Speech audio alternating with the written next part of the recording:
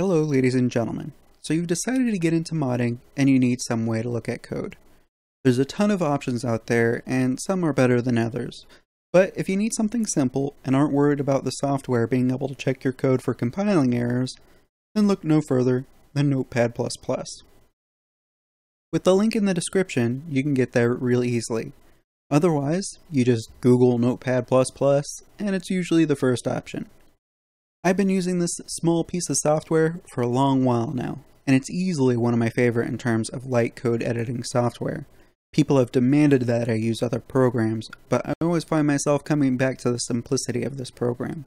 Now to download it, you just go over here to this download link, and it'll take you to this new page. And you have a few options here. The first option you have to make is whether you want the 32-bit or the 64-bit version. I usually just go with the 64-bit version because I'm running a 64-bit operating system. Additionally, you can choose between the installer and the zip package.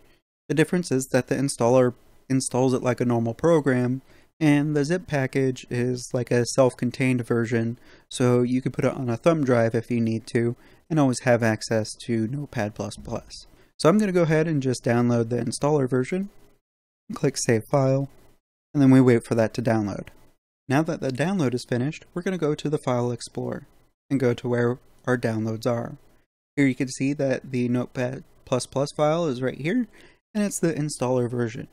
So what I need to do is I need to go ahead and double click it. It'll bring up this user account control thing for me because I'm on Windows 10. I click Yes, and then I need to select the language through the installer. I'm doing English because that's what I speak. So go ahead and click OK. And then you just click Next. You can read the license agreement if you want to, and then click I agree. And then you need to choose where you want it to actually install. For me, I want it to install into this additional Notepad++ folder, so I'm just going to go ahead and click Next. Here's some other options that you could select. If you need a different language, you could click on Localization and install the language as necessary for you. I don't need any of the extras because I'm just speaking English. So I'm going to go ahead and click Next. Now here's some extra options you can select, but they don't really apply to me, so I'm not going to click on any of them. I don't want a shortcut on my desktop, so I always leave that one unchecked. Go ahead and click Install, and then it'll go ahead and run. And now you can choose to run Notepad right from here. But we don't want to run that one. We want to look at an example of some code and a theme being applied to it. So I'm going to go ahead and uncheck that and click Finish. Now we need to find that code I was talking about. The way to do that is go to where the game is installed. In my case, it's in Local Disk C, Games, Steam, Steam Apps, and Common. And then here you can see where all of my Steam programs are installed. So what we want to do now is go ahead and click on Space Engineers, and then go to Content and Data. And here you can see a bunch of SBC files.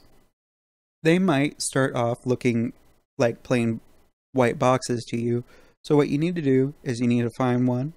I'm going to open up the cubeblocks.sbc so we can look at that. And then you click Open With, and then you might need to click More Apps, and then you might have to find it look for another app on this PC, but once you do that at least once, it'll always show up on this list, or at least it does for me. So you go ahead and click on Notepad++, and it'll open up the file. And here you go. This is a basic XML that we're looking at, and this is the code that we're mostly going to work in. So from here on out, you want to get used to this, and you kind of want to set up your environment to look at this. What I suggest doing is changing the theme. I like having a darker background so it's easier on the eyes. So what you do is you go up to Settings, and then you go to the Style Configurator, and then here you can select a theme. The theme I like using is actually called Vibrant Ink. And I think it makes a lot of the aspects stand out really well, and it's easy on the eyes.